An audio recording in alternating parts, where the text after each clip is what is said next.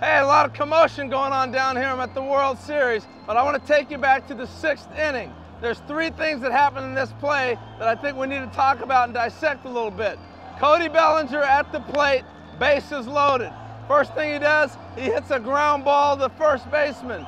Pierce makes the play, makes a high throw to the catcher. So the catcher comes down, touches the plate. Because it's a high throw, he can't clear himself. So now he makes the throw to first base, and by the time he makes the throw, Bellinger is at the base, bang, bang with the ball. Like I said, there's 3 things to look at. 1, why did the play end up so close? With the catcher going up and coming back down, instead of clearing himself like this, he ends up close to the plate and leaves here, and now when he goes to throw, he doesn't have an angle set as if he'd have got out here and had an angle to throw to Pierce. Now let me be the base runner. As Bellinger's running down the line, he gets to the line and he's staying inside the base. He's trying to get in line with the first baseman to maybe have the ball deflect off him or impede his view so he can't see the ball. It worked.